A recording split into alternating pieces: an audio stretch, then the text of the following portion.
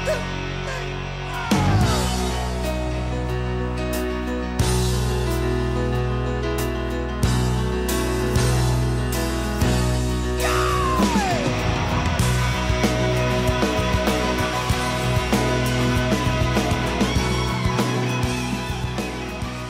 morning. Welcome back to the Broadcast Retirement Network. I'm Jeff Snyder. This is BRN AM for Thursday, February 24th, 2022. And our top story today, what is a non-qualified mortgage?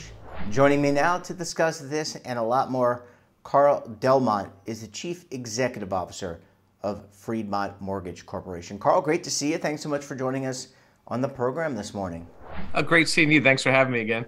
Yeah, and we're going to talk about non-qualified mortgages. But before we get into that, what's the update on the housing market? Is it still as tight as it has been, or is it even tighter now? Yeah, I think it's probably tighter now simply because inventory hasn't improved. And with rates rising, it's actually the affordability has made it a little bit more challenging for some. And on top of that, just some people are just a little bit discouraged. They feel like they've missed out. But I think it's important, and we've said this the last time we were on, to frame this within historical measures, right? When you're looking at 30-year fixed mortgage rates, we are still so far below historical norms, and we're really not that far off all-time lows. So it's still affordable. It's just when you compare it, it is a little bit more money now. My feeling, though, is, when you look at the Fed, the Fed's going to raise rates in March. How much? Quarter, 50 basis points. A lot of people are saying that'll be 50 basis points. But in 2015 and 2017, the last two times the Fed raised rates, mortgage rates actually improved right after they announced a rate hike. And I think it's because the markets and investors got ahead of the game, and then they realized, okay, now we know where we are, let's readjust. So let's see if that holds true again.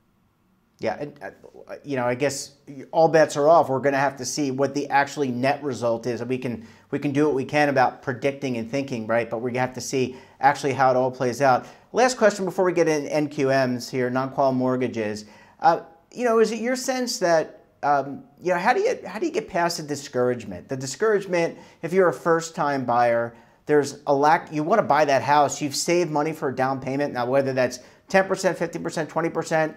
100%, but you just can't get your foot in the door. Is that a long-term trend, do you think, or do you think that discouragement can go away over the next 6 to 12 months?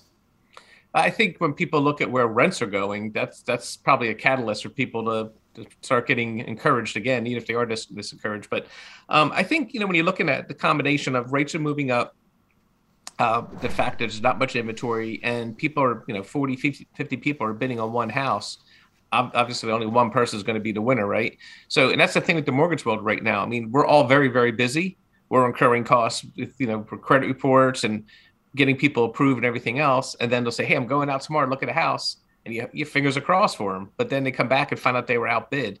And then part of that, too, is you're seeing people who are maybe throwing caution to the wind and waiving inspections and offering more than the home price and guaranteeing the difference and everything else. So it is a little crazy, but it is important to remember, too, there are a number of programs out there that require no money down or very little money down. And there's also grants, state grants. There's also programs. A lot of different towns will have things where they can, if you move to the town and buy a house and work there, you might get some extra money. It might be like forgivable money. So really, when you're looking at places, look what's on their website or talk to local realtors and lenders. They know all the little grants and programs out there that can help you out. Yeah, really good advice. And that's something that applies nationally. Now, Carl, we have lived through this pandemic. Maybe it's an endemic. I don't know. I guess it depends on who you ask. But what we do know is that the world has shifted, and there are a lot of people now who have moved. We talk about the Great Resignation on this network all the time, but there's an impact to buying a home, and there's something now called a non-qualified mortgage. What is it, and how does it apply now to the gig economy? Yes, I mean, the non-qualified mortgage has been around for several years, but I think you're going to start hearing that term more and more often. And basically, it's a type of mortgage that doesn't fall into agency guidelines. But more importantly, it's not subprime. We all heard subprime and that the toxic mortgages and everything else. It's not that. It's done with really more strict underwriting. They don't throw caution to the wind. Back in 2000, the joke was if you could fog a mirror, you could get a loan, right? Now you really do have to qualify, but we live in a weird world now. We have people who are, like you said, the great resignation. They're resigning and starting consulting firms, and they're doing pretty well for themselves, but they don't have that 2-year track history. Maybe they have money coming in. Maybe their parents moved in with them, but you can't count border income, right? But the parents are sharing some of the bills. Well, you might qualify under there. Self-employed people whose accountants are telling them, hey, let's find a way to make sure you don't pay a lot of taxes. Also means you're not going to show a lot of income. But if we show cash flow and other things, that's another way to non-qualified mortgage can work. So it's a way to meet the needs of this new gig economy, people making extra money doing consulting, side hustles, all those other things, or just maybe for whatever reason, they just don't fit those normal square peg, square hole type things. Yeah, and it seems to be more and more people, especially among my age range, 50 and older, people left the corporate world and now doing things maybe they like. It was like an impetus for change. Carl, relative to conventional mortgages, is there a big difference in the rates, in the interest rates? I know we were talking about interest rates a couple of minutes ago, and mortgage rates are going up, and we've seen that. But what's the difference between a conventional mortgage rate and a non-qual mortgage rate? So in a non-qualified mortgage, the rates are going to be a little bit higher just because of the inherent risk. They're not going to be able to verify a lot of things, and they're overlooking some of the stuff. Plus, we're not selling it to the agency. So, you don't have that. You're not backed by the full faith of, of the credit of the government. So because of that, it's a little bit higher. I would say in most cases, somewhere between a half to maybe even a full point higher than normal conventional rates. But the fact remains, if it's a way for you to get into a property and it's what you want to do, again, you've decided emotionally and financially you want to buy a house, maybe it's cheaper than paying rent. I mean, right now it's crazy in the rent world. I'm seeing landlords ask for a 3-month security deposit, minimum 18-month terms, and crazy rents. I just had someone ask me if I could hook them up with a realtor to find rental properties because the person that owns the 10 homes that they live in, they're trying to jack the rents immensely, and they're trying to get these people to move out so they can put more people in at higher rent. So it's good for the landlord. I mean, if they bought it as an investment. But if you're an individual consumer, you really have to look out and see what your options are. But if rents go up to, say, $2,400 a month, and you can get into a house for $1,800 a month, even with today's rates, something to consider. Yeah, just go back to the rental question for a second. Is there a limit? Maybe this is state by state, but is there a limit to how high a landlord can can jack up the rate on from year to year? Yeah, I mean, it's going to be state, and sometimes even local jurisdictions will have rules, but it's going to depend on the lease. And if they say in the lease they can raise your rent, if they say in the lease they can kick you out. I mean, some landlords, I'm hearing stories of they're finding maybe ambiguous clauses to get the person, hey, I'm not renewing you, because they know that they can rent it for more. So it's tough, and that's the beauty. Like when you own, you're your own boss, right? But then you're also going to have to pay for all the repairs. When you rent, you don't have to pay for any repairs, but you're kind of subject to some of the other things that are going on out there. So something to think about. Yeah. Well, Carl, I need to take a very quick break. When we come back, we'll talk about things that you should ask your mortgage broker and mortgage lender. You're going to want to stay tuned right here on BRN AM.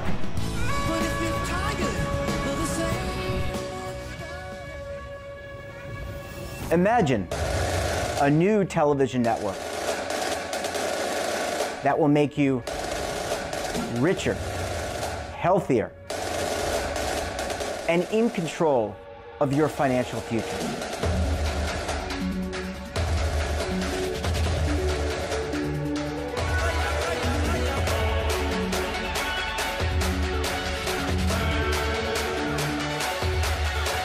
This network is for the policewoman in Nashville, Tennessee, the baker in Dubuque, Iowa, the teacher in Lexington, Kentucky. We want to make the idea of savings and retirement culturally relevant. But what do you see as a defining issue of the midterms, especially for the smaller businesses? I mean, they are the lifeblood of the American economy.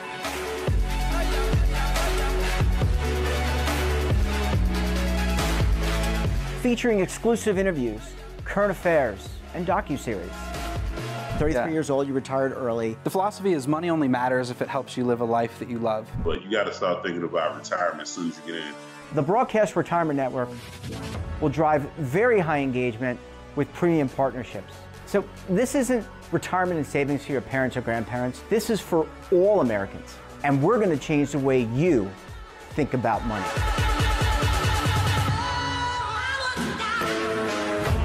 Welcome to the next frontier of retirement and savings. This is BRN, the Broadcast Retirement Network.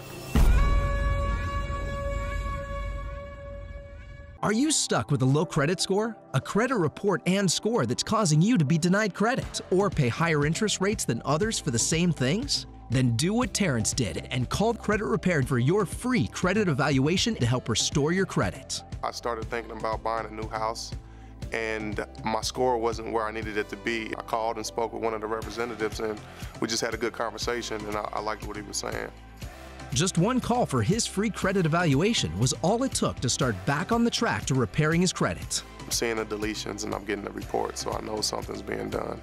It does make a difference to me. All it takes is one call to get started. Credit Repair has given me a second chance to have a better credit score. Don't let a low credit score hold you back another day. Do what Terrence did and make the call for your free credit evaluation. Call 800-819-4152. That's 800-819-4152. Again, 800-819-4152. It's not some magical number, and it's not something we just achieve at the end. It's a feeling of freedom to live our lives the way we intended, through the ups, the downs, all of it. This is financial security, and Lincoln Financial Solutions will help you get there as you plan, protect, and retire. This is Lincoln Financial. Welcome back. We're talking to Carl Delmont of Fremont Mortgage Corporation. Carl, thanks so much for staying with us this morning. My pleasure, my pleasure. Yeah, really an interesting conversation. And just to pick up on the last piece, moving from being a renter to home ownership, taking advantage of these non-qual mortgages, it just seems like, and we were kind of joking off camera that there's a lot of reasons that you want to be a homeowner. It's not a right, it's a privilege, but at the same time, there are a lot of benefits, and now may be the right time to jump in if you have never owned a home before. Yeah, I mean, again, with rising rates, a lot of people are moving to the sidelines to wait it out. That means there may be some opportunities if you want to get into the mix. The keys you want to have is definitely you want to have a solid pre-approval from a local trusted lender. Talk to the real estate agent, ask them, if you find some, nice ad online and you apply. Before you apply, ask your realtor, hey, what do you know this lender? What do you think? Because a lot of lenders will charge upfront application fees, and they'll tell you, oh, but when you close, we'll credit you back. What if you don't close? What if you don't qualify? You just lost $400 or $500, right? That's money that you can use for moving, for all kinds of other things. So the other thing you want to look for is a lender that's not going to charge an application fee, so that you're not being. Imagine this: like you go up to a car lot and you see a car you like, and the dealer says, "Oh, that's the one you like? I'll tell you what, give me $500, and I'll let you walk up and you can sit inside the car and let me know what you think. But if you buy it, I'll credit your $500 back." The car dealers wouldn't exist, but in the mortgage world, a lot of lenders do it because it's profit. They make money whether they give you a loan or not. So I always tell people, try to avoid application fees if you can. But to your point, the difference between a mortgage broker and a mortgage lender. So a mortgage broker is someone who's using someone else's money. What that means is they're not really a true lender. What they do is they have contracts with various lenders, and by definition, they're going to shop that and try to get you the best rates and terms. Now, conversely, a lender is someone who's using their money. They sell right to the agencies. They have underwriters on staff. They make their own decisions, whereas a broker is sending it out to another lender and relying upon their underwriters and their closing department. So it's a best of both worlds. There's great mortgage brokers out there. There's great mortgage lenders. And just like in the industry, there's probably some you want to stay away from. But questions to ask, right? So a couple things. Is there an application fee? If so, I'd say run away. The other thing you want to look at is pre-qualification or pre-approval. Pre-qualification means you tell them what you make and they pull your credit report, and it's based upon what you just said. Now, you might make, say, $150,000 a year, but you didn't tell them that you have $700 a month in child support and some other stuff that won't show up on a credit report. All of a sudden, now your debt ratio is a little bit messed up. Or maybe you co-signed for some student loans or had something else going on. So pre-approval, however, is actually a true pre-approval is underwritten up to the point of what they can underwrite. So obviously they don't know the appraisal and everything else. In some cases, you can even get that done on what's called a TBD, to be determined. So basically the underwriter is approving you based on your W-2s, your pay stubs, everything else. So as a seller, when you're looking at 40 different offers from different buyers, you can whittle it down to the top 5 that have a pre-approval from a lender that's local and one that's your realtor trust. The other questions I'd probably ask is just how long does closing take? What else? Any other expected fees, like what fees are they going to charge? And then what we're seeing now, because of rising rates, we're seeing some lenders push adjustables. With an adjustable rate mortgage, you're basically telling the lender, for a slightly lower rate today, I'm willing to gamble and have a higher rate down the road. So you want to take a look at that and make sure you understand, what are you giving up for just a little bit right now? And then the other trick is they'll say, hey, it's a fixed rate and it's a 30-year mortgage, but it's not both. And by that, I mean, it might be fixed for 3 years, then it turns into something else. So make sure you're getting quoted on a straight 30-year fix if that's what you want. But whatever terms you're getting, 15-year, 20-year, 30-year, make sure you understand all the nuances of the loan so that you're not jumping in, because it's emotional, right? And your realtor's like, we got to get that pre-approval. We got to get going right now. So you're rushing through and you may not ask the right questions, only to find out that, wow, there's 3 points associated with this and it's only fixed for 2 years. And then you want to leave, but if I leave, I lose my $500 application fee. So you choose your lender wisely. Our slogan I came up with years ago is, don't make a 30-year mistake by choosing the wrong lender. And the whole idea was, think about it. Think about your choices of lenders, realtors, everyone else that's involved in the process. Yeah, really good points. And I just want to follow up on that. How do I discern? How do I gather the right information? Okay, time right now, there's lack of inventory, so you feel pressured to jump in there, waive contingencies, work with the real estate agent. You got to have this house. It's the greatest thing since sliced bread. But how do you do the research to find someone like yourself and Fremont Mortgage Corporation or the mortgage broker? Because they can serve, both entities can serve an important role and work with a party. So how do I do the research? If someone's out there looking, how do I figure out if I want to partner with someone, a mortgage lender like yourself, or the broker? I mean, obviously check online reviews, ask realtors who they like, who they recommend. In fact, a good question, ask a realtor, if you were going to buy a house or refinance a house, what lender would you go through? And that's a pretty good indication right there, right? Because if they're in the field, they know who the good ones and the bad ones are, because they've been on both sides of the transaction as a seller agent, as a buyer's agent. But asking the right questions, everything else. And then just jumping into another topic, but related. If you're ready to buy a house, the first thing you want to do is make sure you have your W-2s, your pay stubs, everything ready to go, at least 2 months of your bank statements, everything, so you can send it to your lender to get that pre-approval. Then you want to contact, once your loan gets accepted or your offer gets accepted in the house, contact your HR department, your insurance company, tell them, hey, look, I'm buying a house. I just got my offer approved. I got to settle in 30 days. When my lender calls you, and by the way, this is my lender's name, here's who I'm working with, so that there's a lot of fraud out there. I need you to get the verification of employment right away. I need the lost payee change on the homeowner's insurance. You want to get those people on standby so they're not, because they don't really care if you buy a house or not, right? But if you tell them what's going on and they expect the call, then it's going to facilitate the process a lot much quicker, and it's going to be a lot more, just a better process for everyone all around. Carl, you brought up fraud. What type of fraudulent activity? We hear about scams, crypto scams, privacy scams, financial data being stolen. Just real quick, what should people out there be wary of? They're getting phone calls, emails, in terms of what's going on with scams right now. Yes, I mean, the biggest one's going to be wire fraud. And that's where someone either hacks in, or just because you're posting on Facebook you're about to buy a house or whatever, they pose as the title company or the lender and say, oh, you're getting ready to close. Congratulations. I need you to wire the down payment, and here's the wiring instructions. And some people do without thinking. So you'll see any lender nowadays, their SIG file will have a whole disclaimer, do not send money to anyone without verifying it first. What I always tell people is, when anything, whether it's your credit card or anything, you should initiate the call. Don't just respond to a link or something, or text someone sends you. Take out your wallet, look at the back of the credit card, call that number, and then you know who you're speaking with. Call your lender, the one you've been working with. Hey, I just got this thing asking me to wire the money. Is this correct? Most times we'll never ask you to wire money. Bottom line is we'll coordinate with you how that works. Some other scams too are just going to be basic ID theft. You know, you don't worry about that. But the wire fraud, that's the big one. The other thing is not so much a scam, but, you know, financial, I guess, not so much financial infidelity, but just financial communication. We've seen instances where, you know, one partner gets excited about buying a house and they go out and put a down payment on furniture and open a credit card. Or they think, oh, wow, this is cheaper than renting. I'm going to go buy a new car. Or, oh, good, I'm approved. Now I'm going to take that job offer. And they switch jobs midstream. You know, what I tell people is for that 30 days, from the time that offer is made to the time you settle, don't do anything without talking to your lender, because you'd be surprised. Even charging something to your credit card could ultimately change a number of things. So be really, really careful out there about those things. But open communication with your realtor and your lender, that's paramount.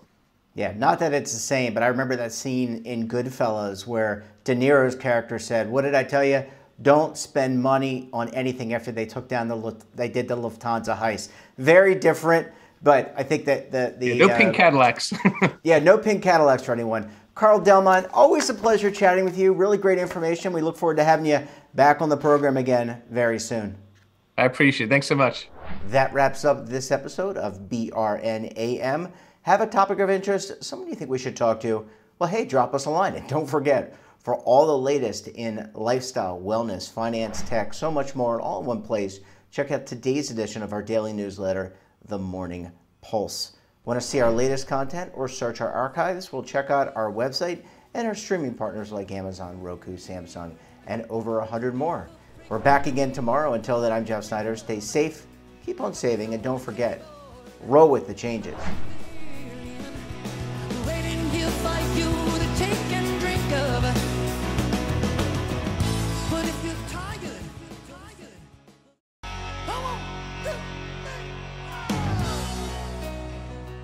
Now is your opportunity to co-create content around any topic on the first lifestyle and wellness network. Reach a global audience through our platform and co-own exclusive branded content.